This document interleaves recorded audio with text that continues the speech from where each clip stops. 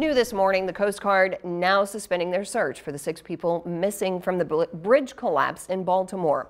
Now, it's now more than 24 hours since that cargo ship crashed, and according to the Coast Guard, it has gone from rescue to recover. ABC's Perry Russum has those details.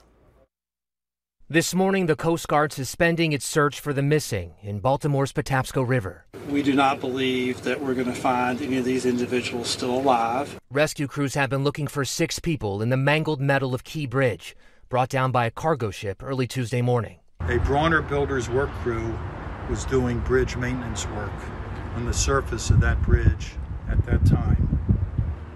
6 of our workers lost their lives, and 1 was seriously injured.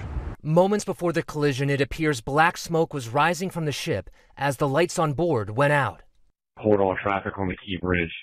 There's a ship approaching. It just lost their steering. Maryland Governor Wes Moore says the crew on board notified authorities they lost power.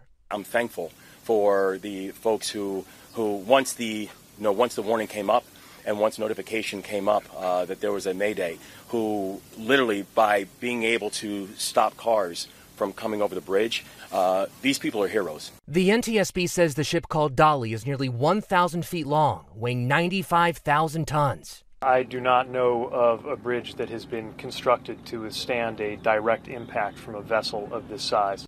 ABC News obtaining records showing Dolly was inspected in June.